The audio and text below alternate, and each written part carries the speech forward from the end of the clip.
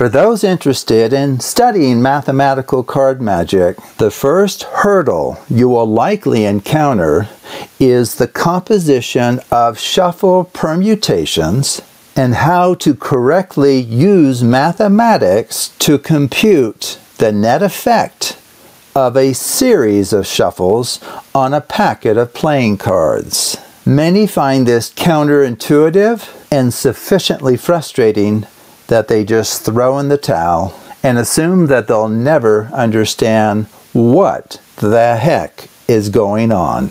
So that is my goal today. Use mathematics to compute the net effect of a series of shuffles on a packet of playing cards. And I will show you two procedures, each of which will lead you to the correct answer that agrees with the outcome of the physical shuffles themselves.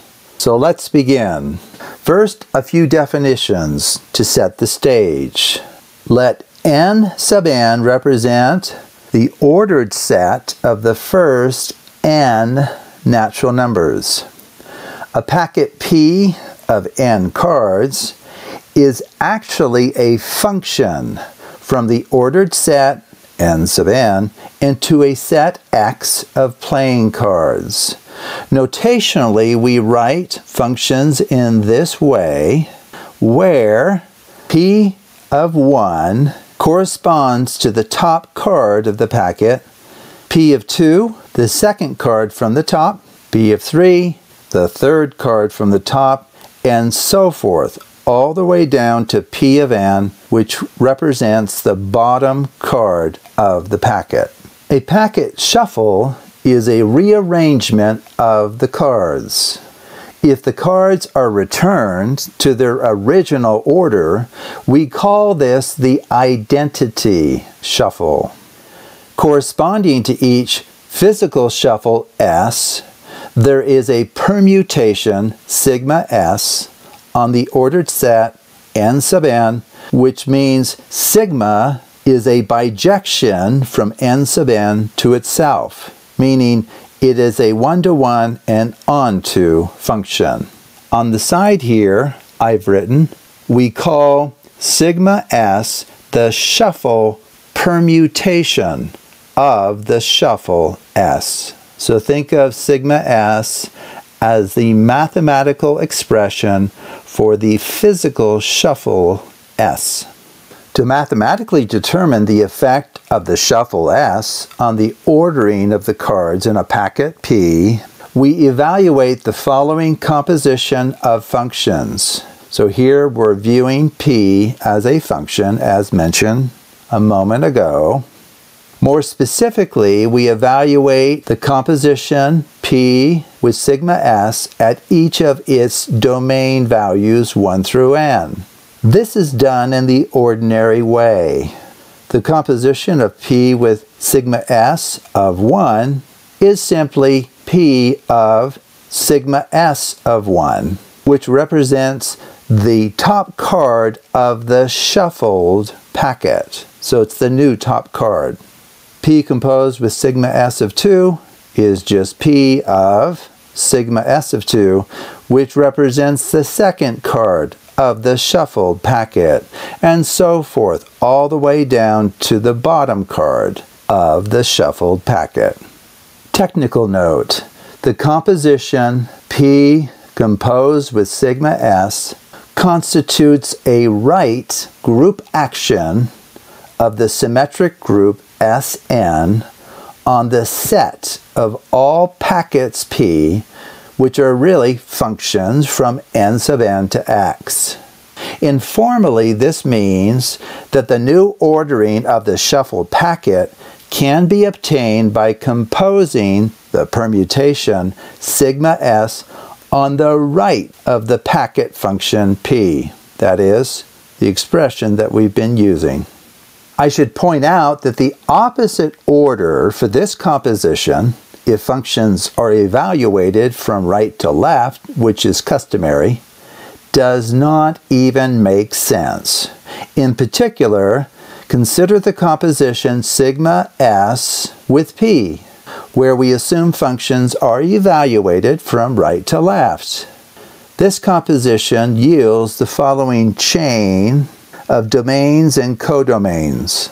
But there is a problem here, since the statement x going to n sub n by way of sigma s does not even make sense, because the domain of sigma s is actually the set n sub n, not x. Remember, sigma s is a permutation on the set n sub n, which means it's a bijection from that set to itself. So there is a mismatch in the codomain of the function p with the proper domain of the function sigma s.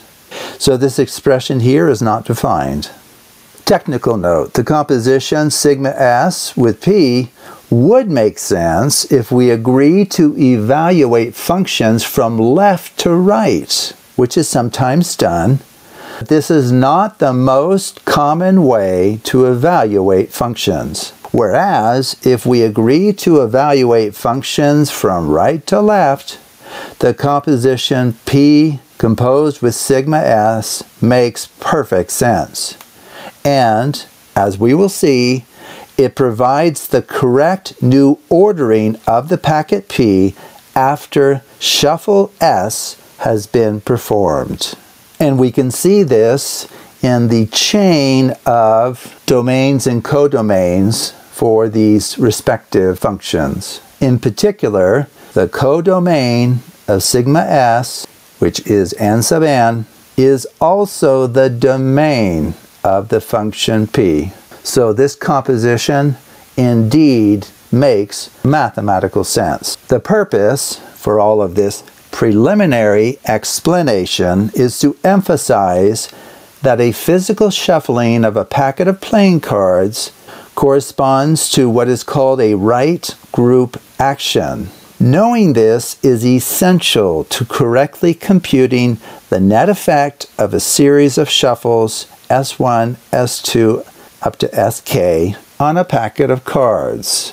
Here are two equivalent computational procedures for evaluating a composition of shuffle permutations. Suppose a series of shuffles are performed on a packet of n cards. Denote these shuffles by S1, S2 up to Sk, and denote their corresponding shuffle permutations by sigma 1, sigma 2, sigma k.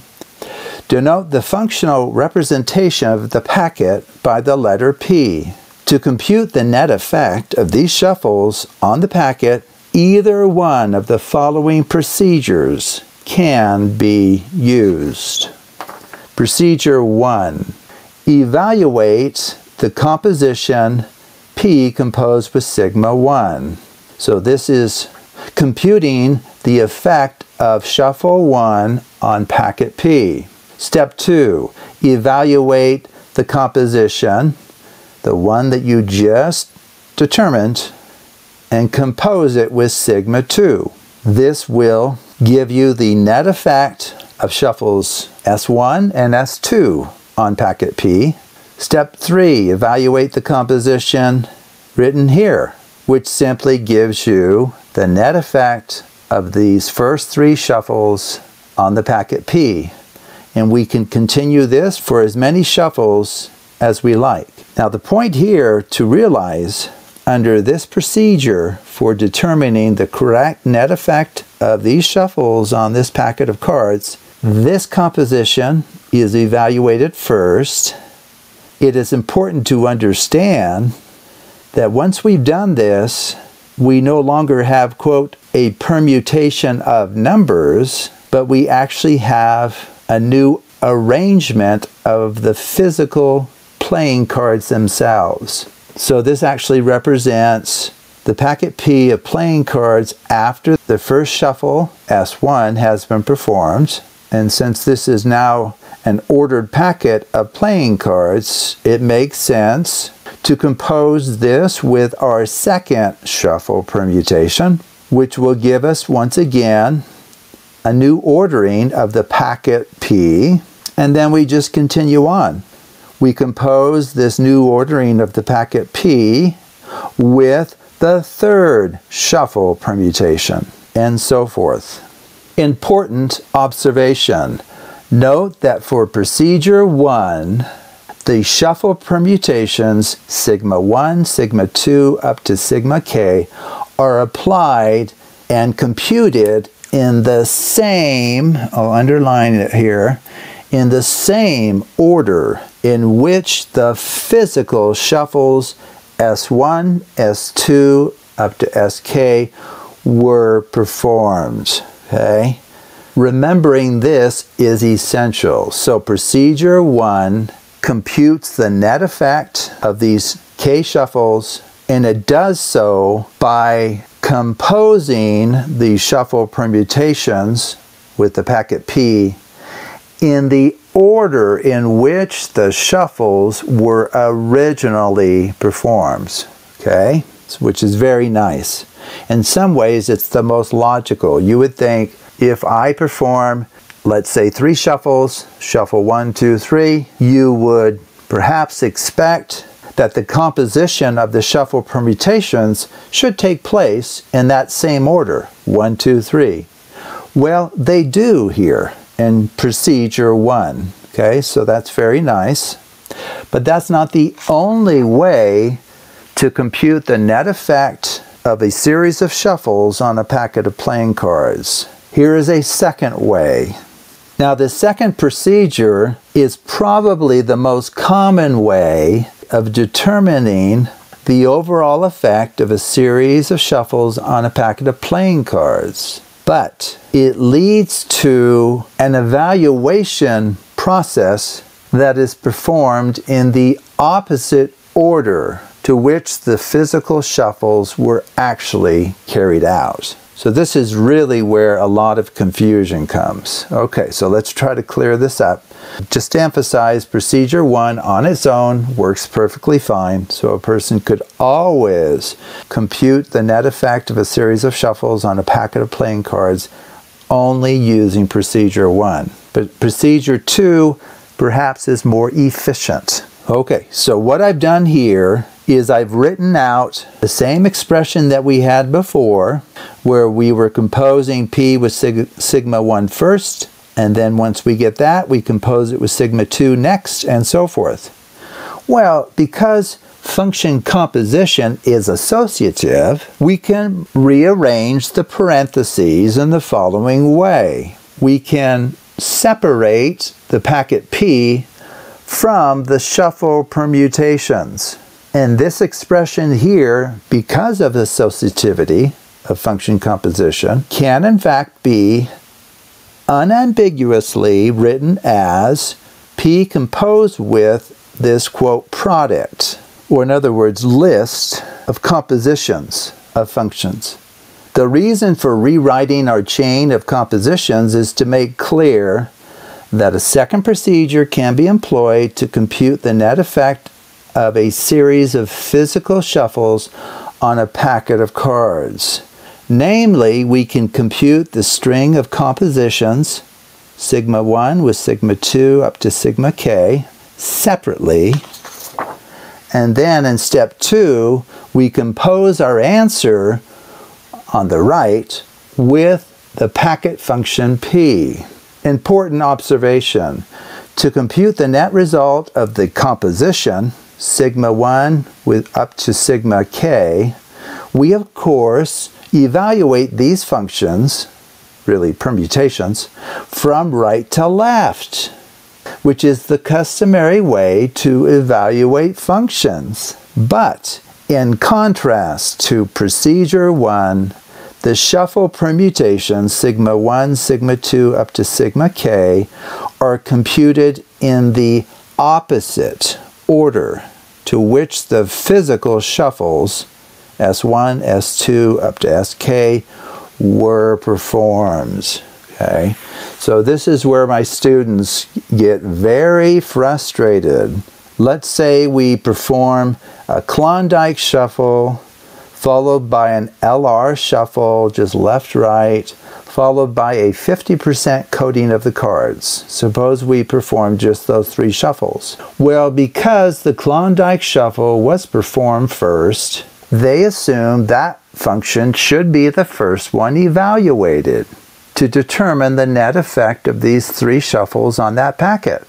Well, that is only true if this, as we saw earlier, is composed with P, the packet P, and procedure 1 is followed. If we want to evaluate the net effect of the shuffle permutations themselves, we will evaluate these as done probably in your entire math career from right to left. Okay? So just realize if you want to use procedure 2, it will feel like you're doing things in the opposite order to which they should be done. But that is actually not the case because of the right to left evaluation of the composition of functions. Okay. Example. Prove that the KLRC shuffle is the identity shuffle for packets of 4 cards by applying both procedure 1 and then procedure 2. So let's see both of these procedures in action. Okay, so we're going to first verify the calculations below, and then we will construct this packet of cards to work with. So let's go ahead and derive the functional calculations for the 3 shuffles K, LR, and quote C, the 50% coating. Okay, so the way that this is done is we start with an ordered packet, 1, 2, 3, 4, and we perform the shuffle. And then we look at the new ordering of the cards to determine the functional assignments of each of the domain values, which are 1 through 4. Okay, the Klondike, how does that work? This is where you hold the cards in what's called biddle grip, and you take the top and bottom card off as 1, top and bottom card off as 1, and look at the new ordering of the packet. And what is the new ordering? The top card is now 2, so we would say that our domain value 1 is assigned to 2, so position 1 is assigned to what was in position 2. Position 2 now goes to the original 3rd card. Position 3 now goes to the original 1st card, top card. Position 4 is again assigned to the 4th original card. Okay? So that's just a verification of the effect of the Klondike Shuffle on a packet of 4 cards. And so we would say that this is a mathematical description of the effect of the Klondike Shuffle. And as we can see, of course, it's a permutation. A permutation is just a bijection. Okay, let's go ahead and verify the LR shuffle. Now do note that we're going to be stacking right on left, okay? And it ends up that if you were to stack left on right, instead of getting the identity function, which we should get, we'll get a packet reversal. But for now, we're focused on ending with the identity shuffle. So we will stack right on left. So how this works is you start with your ordered packet, and now the LR shuffle, you deal left, right,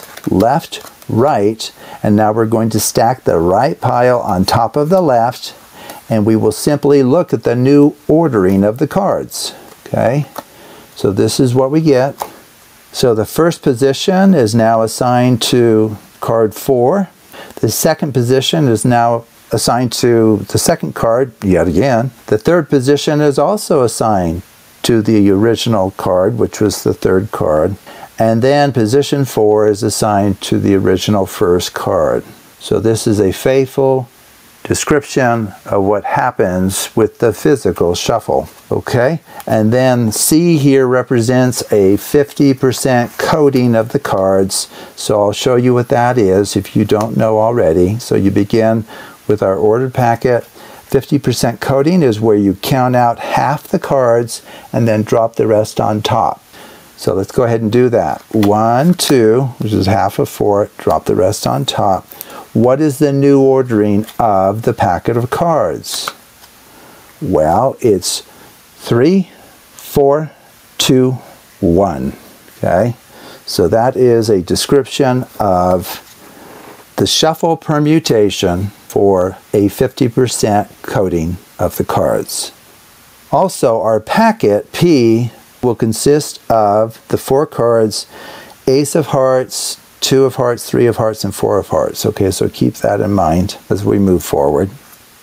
Okay, returning to procedure 1, let's go ahead and perform each of the 4 steps which will verify the net effect of these 3 shuffles on the packet Ace through 4. Okay, so recall step 1, evaluate this composition here, P composed with sigma K. Now mathematically, this is how we would determine the output for each of the domain values, 1 through 4. Okay, so we have P composed with sigma K of 1. What does that mean? That means we find the output for sigma K of 1 and then evaluate the function P at that output. Well, the output for sigma K1, as we can see over here in our table, is 2. So we would just replace this with 2 and then evaluate P of 2. Well, what is P of 2? Well, we know what that is from earlier. We're assigning P1, P2, P3, P4 to the corresponding cards Ace of Hearts through the 4 of Hearts. So at this stage in the evaluation of the larger expression, we get an output of 2 of Hearts for an input of 1. So let's go ahead and physically confirm this outcome. So if we begin with our ordered packet Ace of Hearts through the 4 of Hearts and perform the Klondike Shuffle, what we should get in the first position is the 2 of Hearts. Is that true? Well, let's just check it here. It is indeed. Position 1 now is assigned to the 2 of Hearts. In a similar way, if we evaluate the composition of P with sigma K at the values 2, 3, and 4, we will get a confirmation of what we see after physically shuffling our ordered packet. So we get a 3 here, we get an ace here, and then in the last 4th position, the 4 of Hearts stays where it began. Okay, so that's step 1. Now step 2, from here, that's the key. From here, we will now compose the pair of functions we evaluated up here with sigma LR. Okay, so what we do here is we take this packet and we perform the LR shuffle. Well, what's the LR shuffle? It's left, right, and recall we're stacking the right pile on top of the left. Okay, so let's check to see what ordering we get out of this. Well, the new ordering is 4 of Hearts, 3 of Hearts, Ace of Hearts, and 2 of Hearts. And that's what we will get computationally if we evaluate. Why don't we just do one of these?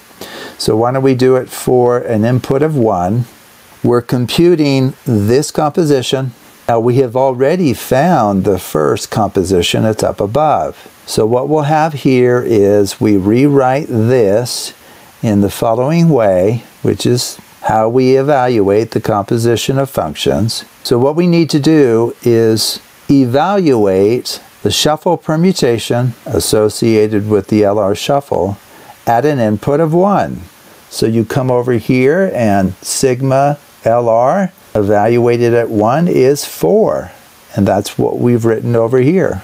We have a 4 as our updated computation. And now here what we can do is just go up above and find where we have already computed this, right? We're looking at P of sigma K evaluated at 4. Well, that's the last computation here. And we found it to be the 4 of Hearts. And that's what's listed here. So as you can check, Each and every one of these are a faithful computation of our previous composition with the LR shuffle permutation. And then, as you might guess, the third step is to now evaluate this. Think of this as just a single function now. We've already found all of the assigned values for this composition for each of the input values 1, 2, 3, 4. We've done it right here. But now we're going to compose this function with the shuffle permutation for the 50% coding shuffle. So let's go ahead and do that. Okay, so what is this composed now with our new shuffle permutation sigma c? Well, evaluated at 1, this can be written as our previous composition, whose output we know, that function evaluated at this input. Well, what is sigma c of 1? Well, we can see it right here. Sigma c of 1 is 3. So this gets replaced by 3. What does our previous composition evaluated at 3 give us? Well, this is where we use our earlier work. So here it is. We evaluated that composition of 3 functions at the value 3, and the output was the ace of hearts. Okay?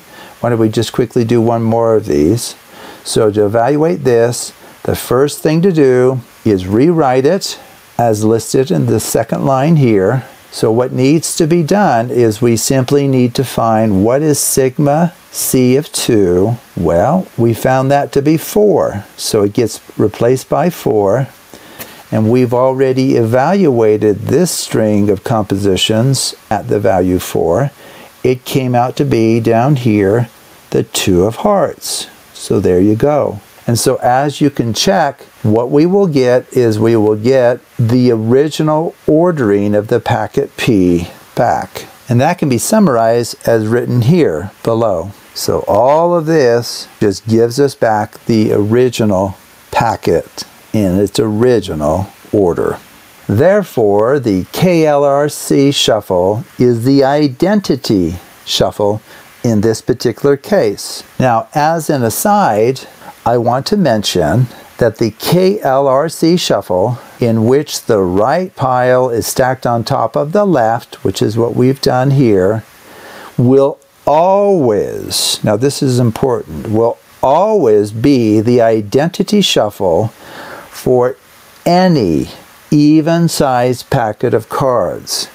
And if you look at the nature and the effect of each of these shuffles individually, it really is quite surprising that their composition would always give you the identity shuffle. In the case of R on L, for the stacking, and in the case of even-sized packets of cards. Now, I could also add to that, this shuffle here, if we were to stack the left pile on top of the right, actually gives you a packet reversal, which in the study of cyclic and mirrored structures is a perfectly acceptable outcome to occur, because cyclic and mirrored structures are invariant under packet reversal. Okay, so that's interesting as well.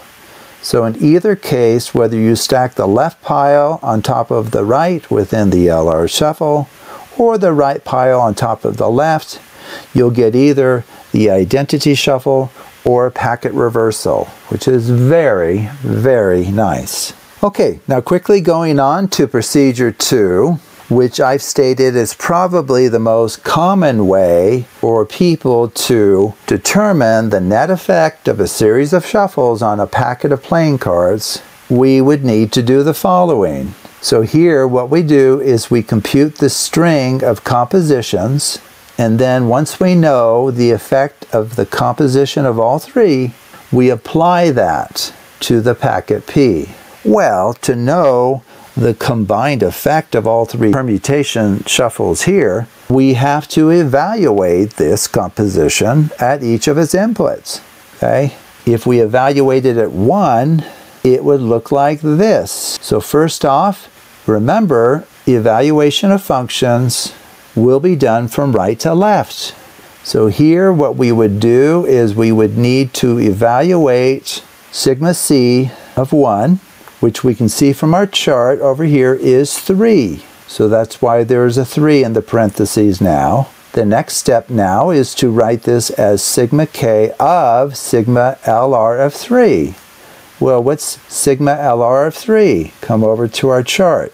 It's 3. So that's why we have a 3 replacing that expression. Now what's sigma k of 3? Well, come over to our chart and it comes out to be 1. So what we have shown then is that the composition of these 3 shuffle permutations evaluated at 1 gives us 1. In a similar way, we're going to get 2 out for an input of 2, 3 out for an input of 3, and 4 out for an input of 4. So why don't we just do one more of these? So sigma k composed with sigma LR composed with sigma c evaluated at 2 can be written this way. What is sigma c of 2? Come over to our chart. It's 4. So there you go. We have a 4 in the parentheses. Now this function can be rewritten in this way, where now we need to find sigma LR of 4, which we see as 1, so it gets replaced by 1. And now what is sigma k of 1? Come over to our chart here, and we get 2. So the composition of these 3 shuffle permutations evaluated at 2 is 2. And then as you can check, the evaluation of that same composition at 3 gives you 3, and evaluated at 4 gives you 4. So what that tells us then is that this composition of shuffle permutations is actually the identity permutation. Remember, this is a permutation on the set 1, 2, 3, 4, and in this case, the combined effect of these 3 permutations is the same as the identity permutation. It leaves its inputs alone. And then finally, step 2, we simply compute the final composition, P, composed with what we just found.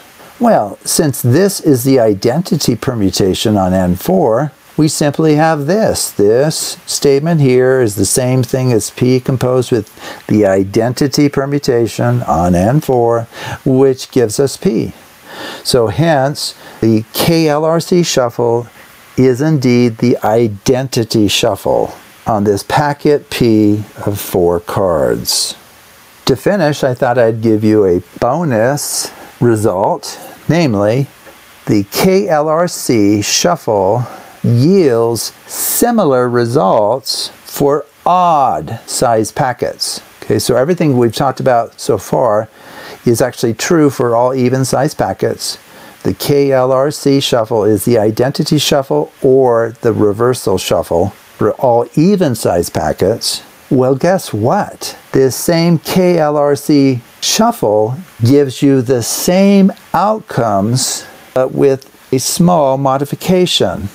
Namely, when we perform the shuffle C, of course with an odd size packet, it won't make sense to deal out 50% of the cards because an odd size packet is not divisible by 2. But if we just make one little change, in the place of dealing out, quote, half the cards, what we do is we deal out n plus 1 cards, where the packet size is assumed to be 2n plus 1, okay? So in some sense, you can think of it as like dealing out one more card than we normally would in the case of an even-sized packet. Now that's not quite true, but you can see that with 2n plus 1, dealing out n plus 1 cards is one more than the remaining number of cards, which would be n, right? So that is a very interesting thing, that we can get the same sort of outcome by making that small adjustment. Moreover, for the LR shuffle stacking, left on right, we get the identity shuffle, whereas if we stack the right pile on top of the left within that LR shuffle, we get a packet reversal. So those two results just switch from what we saw from even-sized packets. But the important point is the KLRC shuffle can be performed in such a way that it either gives you the identity shuffle or a packet reversal for any size packet. And that is amazing. As an exercise, I encourage the viewer to verify all of this for a packet of 5 cards by applying both procedure 1 and procedure 2 as already demonstrated. So thank you for watching, and take a look at other videos on the Hidden Structures channel. And in particular, if you're serious about mathematical card magic, you may want to look at some of the playlists dealing with Bessie sequences and Bessie shuffle diagrams. So thank you again.